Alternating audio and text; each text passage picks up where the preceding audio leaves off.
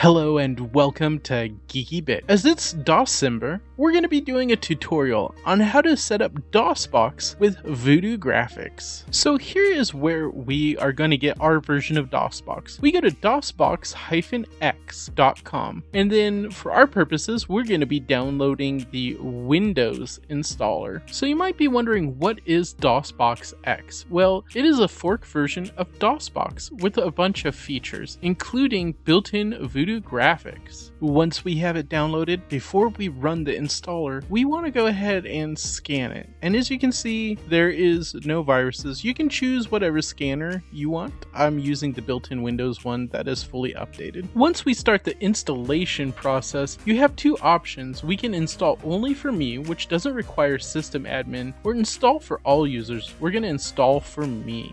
More or less, you just follow all these prompts, just click next. We don't really need to change a whole lot. For me, I'm changing it to a different drive, and then I'm going to install all of the extras. Now, if everything looks really big like it does on my screen right here, we can change settings. As you can see, this is the drop down where we go ahead and change those settings. But there's another way to do it, and we're going to go ahead and edit the config to change it. Now that we have the config open, what we are going to do is change the option for output here. And it says TTL, and we want to change it to a GL option. In fact, I'm going to go with this GL option right here, Open GL in B. So this version of DosBox is really fancy. In fact, we have a drive menu where we can mount files, folders, and drives to a drive letter for our DosBox system. And we can also do other things to mount it, like the actual console command. But the thing that I want to do is I want to go back into the config and set up the mount that way. So we go ahead and do our mount. I'm going to mount this as C drive. I'm going to set it to a folder that I'm going to do all of my file stuff in.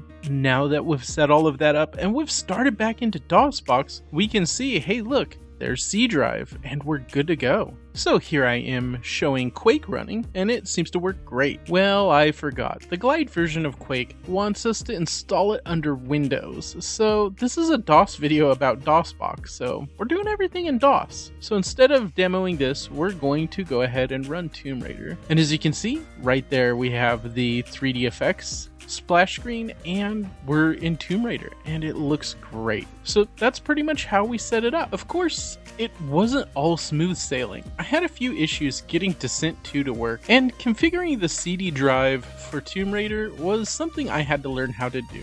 But aside from that, things seem to work great. I hope you enjoyed this video as much as I did making it, and if so, feel free to click that like button, and if you aren't subscribed so already, feel free to do so, and if you'd like to get notifications of my future videos, click that bell button.